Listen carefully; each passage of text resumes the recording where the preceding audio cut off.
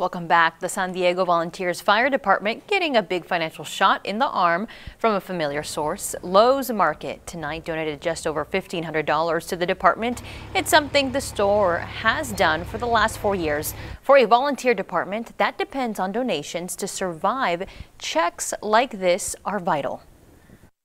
Donations like this help us get the equipment that we're not able to get through with our budget to maintain and operate. The donation will be used for personal protective gear for the volunteer firefighters as they strive to keep their community safe.